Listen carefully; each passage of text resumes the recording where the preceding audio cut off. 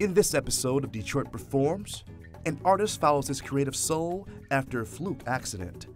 A painter achieves a great success in her life. And a near tragedy gives this painter a new outlook on art. It's all ahead on this edition of Detroit Performs. Funding for Detroit Performs is provided by the Michigan Council for Arts and Cultural Affairs, MGM Grand Detroit, and by contributions to your PBS station from viewers like you. Thank you.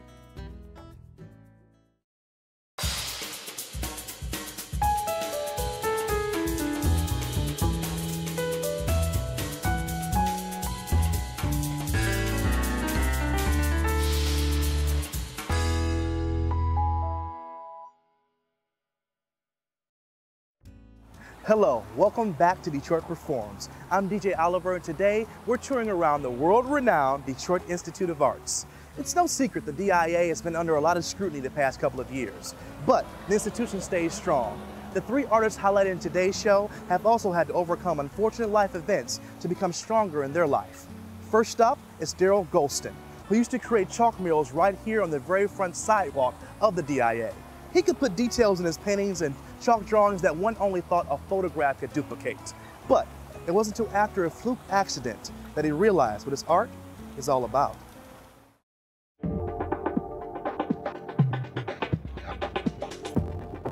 I tried to tell a story in my artwork. And when people look at one of my art pieces, I want them to see something. I just don't want them just to see a picture. I want the picture to kind of speak for itself. He uses a lot of colors to set the mood. He uses a black backdrop so the colors really pop. And so you really notice what he does with the art. You can see it, you can feel his emotion in it. I grew up in Detroit, Michigan, and I've always had a passion for drawing and just being creative. I grew up to be a figurative, abstract artist, watercolor. I tried to do a little bit of everything. And I just love painting. I love the visual arts. Art has always been a part of my life, and it's been a real strong hobby for me. I've been involved with helping others, for years. And I've been a director of different youth programs. I've been executive director of a community center. And I think that was the main focus of my life. But art has always been a close second. And I was just kind of afraid to kind of dive all the way into art and make a real 100% commitment to it. And since the accident, I decided that I'm going to really concentrate on the art. And I think this is a second chance and a second opportunity to really do something that I truly love. Back in 2009, I was playing catch with one of the volunteers in the community center. We got a little competitive throwing the ball back and forth, and the ball hit me right on the left side of my nose, which it broke my nose and broke my orbit, and I lost sight over a period of time. It was a gradual decline. My sight went down from probably 80% all the way down to 5% in my right eye. In my left eye, I lost all the sight in my left eye. And with my vision impairment, what I've done is, I don't see that well, but I've been doing this so long that I talk to the kids, and I get an opportunity to tell them from the first time I sit down and meet with them is that you're going to have to help me, and we're going to have to become as one. When he works with the youngsters at the community centers and when he teaches the art classes, he's very passionate about helping people to express themselves. And so it's fascinating to me because regardless of the fact that he can't see, the vision is still there. I always ask the kids to draw big. And I think that's important for me to be able to see the images a little bit. And I walk around the classroom and I give the kids encouragement. And I say, well, if I can't see it, then you can't feel it, okay? So I need you to make that contrast a little bit darker, from the light. You know, just look at my face right here, and remember the light source is coming down right here, and this part is real dark right here, okay?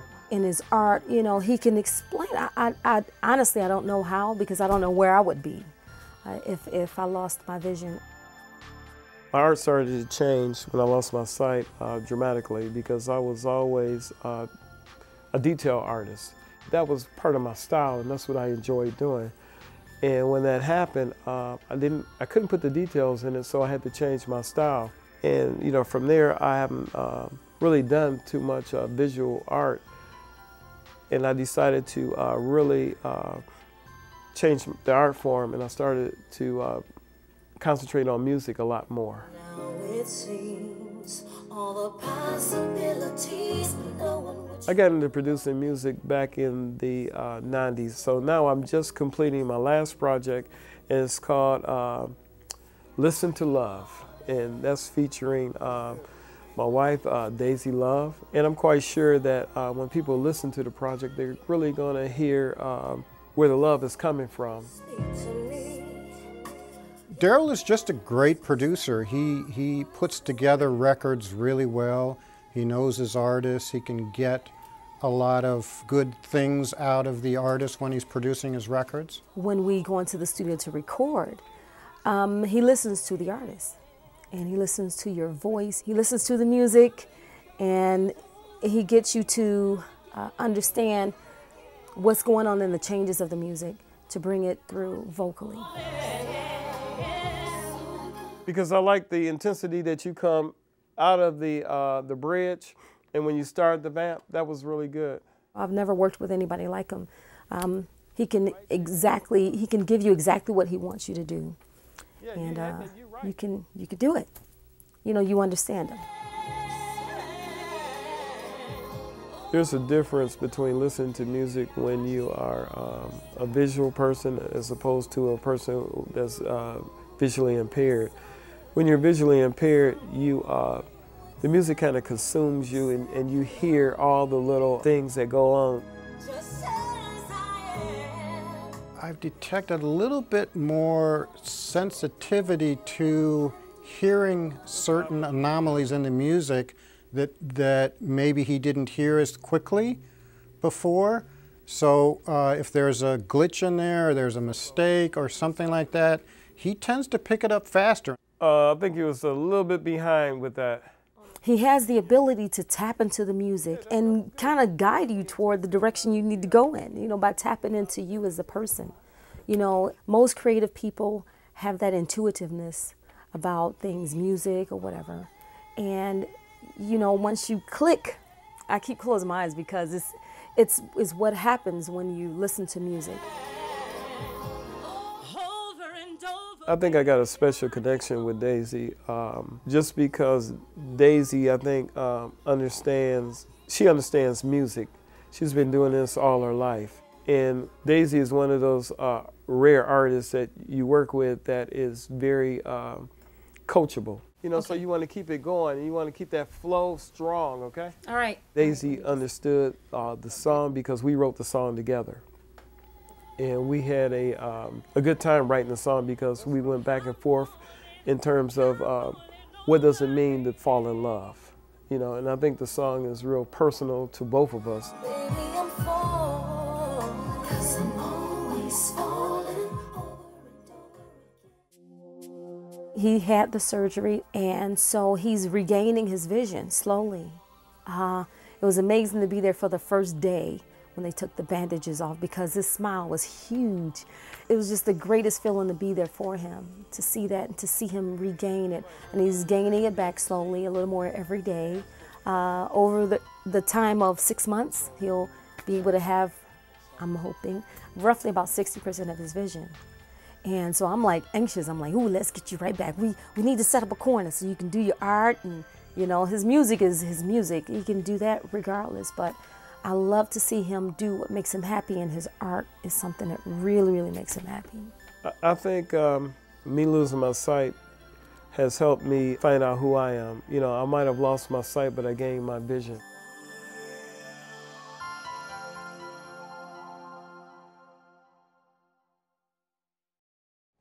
You can find out more about Darold Gholston and all the artists you'll see here on DetroitPerforms.org.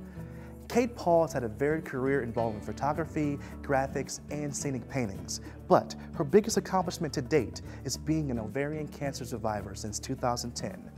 Up next is Kate's story.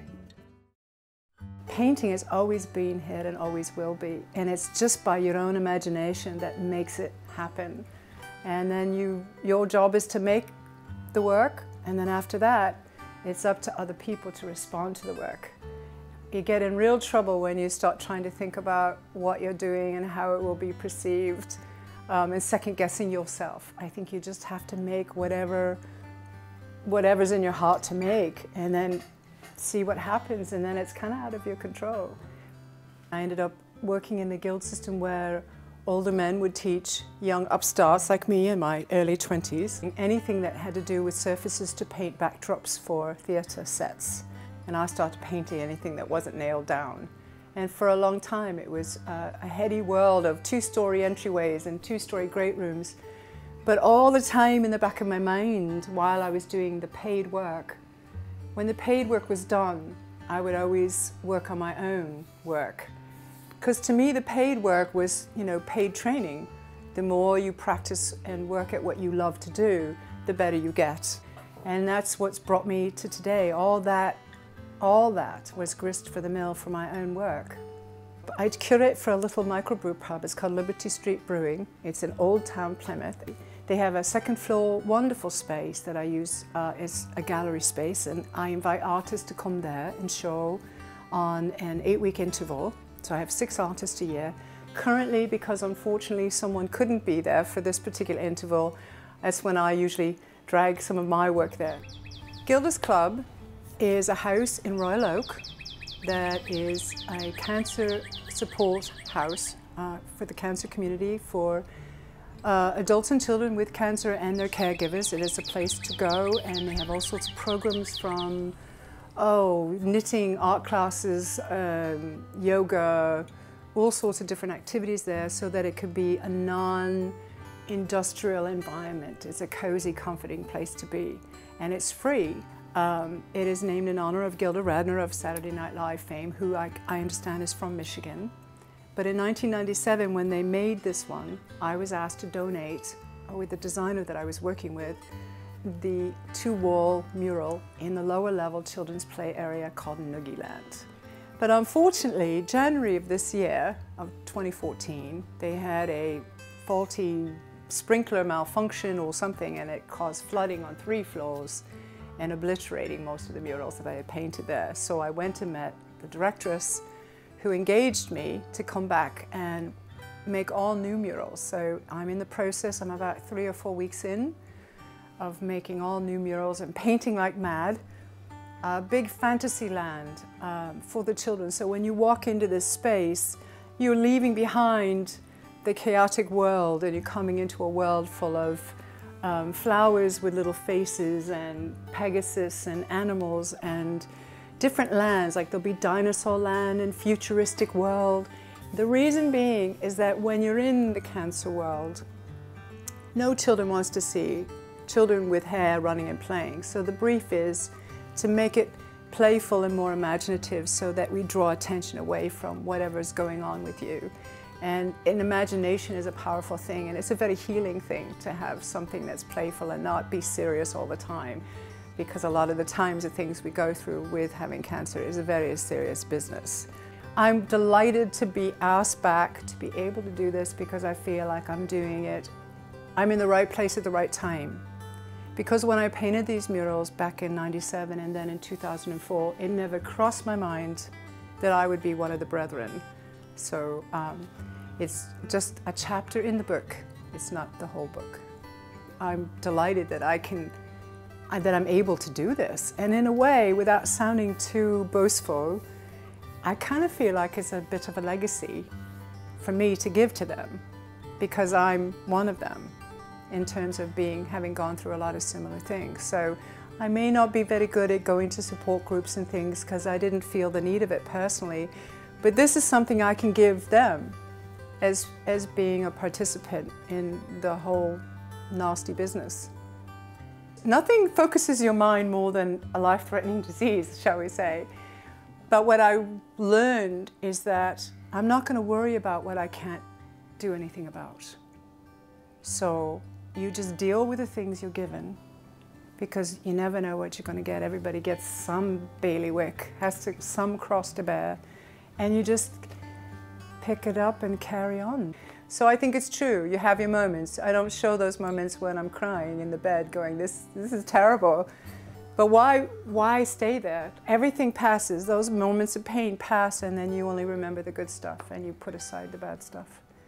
And that's what I want painting to do. I want painting to be, it's my own little mythology, it's my own little creation, it's my own little world. And hopefully it'll resonate past me, but I have no control over that. I get the joy of making it, and past that, it's kind of out of my control.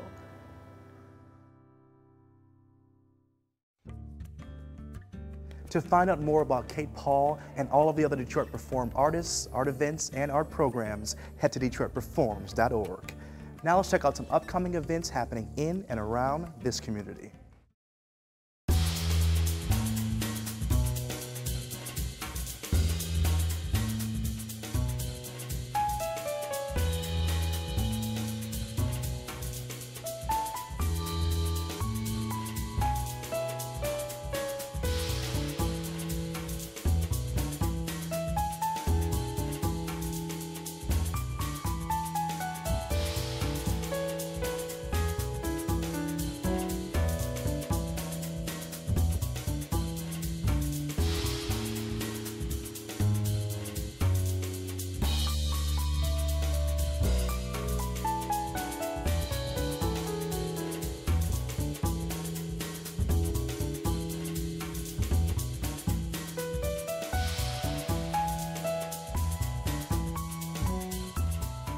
To discover more events in Greater Detroit, visit ixody.com.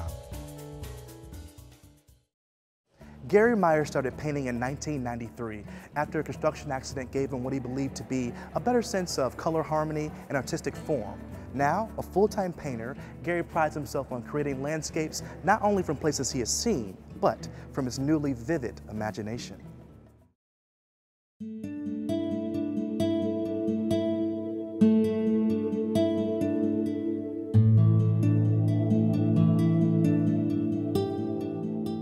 My name is Gary Myers. I paint as G.C. Myers, and I am a contemporary painter. I started painting in the fall of '93. I was working on a house that's next door to this studio, and I had an accident where I had a ladder collapse under me. I fell about 16 foot, knocked out my teeth, broke my wrist. I was pretty banged up for a few months. And I pulled out some paintbrushes and some old airbrush paints that were the result of a failed experiment from a few years before, and jammed the brushes into my cast and, started doodling.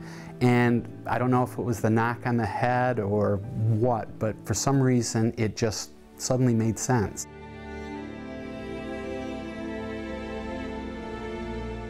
I was able to see color harmony. I was able to really see form even better.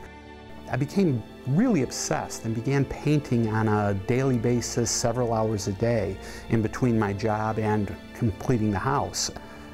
Within 3 years, I became a full-time painter, and I've been a full-time painter for this is my 15th year, right? I'm going into my 16th year.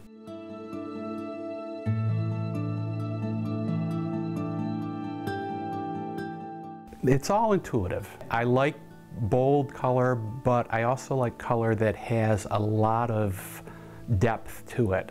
Very seldom are you going to look at something of mine and just see blue. You're going to see bits of yellow, green, maybe even a little bit of red in there.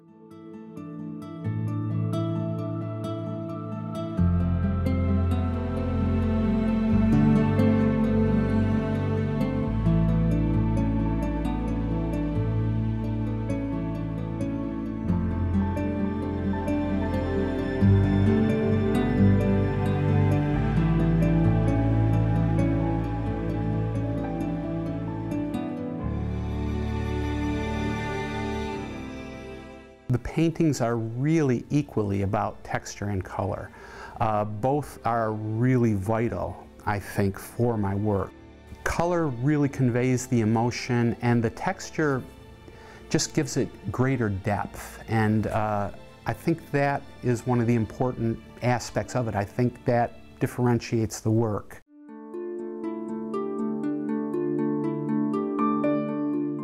The red tree is merely an invitation for people to come into the painting. And then they get to see the color, the texture, the forms behind it. I like to have complex colors. It makes it more interesting for the viewer, and it gives them greater depth into the picture. And that's what you're really looking for, is something that connects and keeps the eye interested.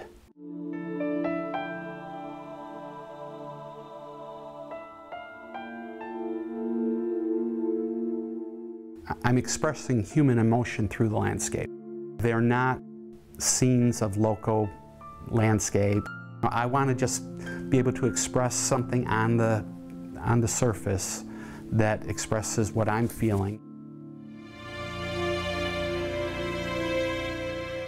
Painting is the one thing that I feel completely confident in my life. And I think that's probably the real driving force.